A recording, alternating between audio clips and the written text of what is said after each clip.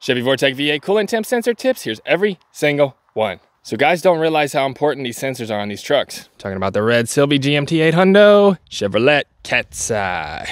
Down in here, here's a coolant temperature sensor right here. All it is it's just a little brass piece, slides in there. It's got 2 wires on the back of it. This thing is so important. If this thing's bad, the truck will just stall while it's running. Don't believe me? Unplug it, the truck will die. The computer uses this sensor to determine the fuel ratios, how hot or cold the engine is, and how to adjust the fuel tables in order to make the engine run properly. So there's only one of them on here since it's the antifreeze temperature. It's that bad boy right down there. They're easy to swap out just like this. Get a bucket, put it there, unscrew it, pop the other one in there as fast as you can so you don't lose much coolant. It's got this little copper crush washer under here. It can leak from there. We get OEM Delphi or GM genuine parts for these trucks. I like the Delphi ones. Any problems on your truck with these temp sensors? Let me know down below.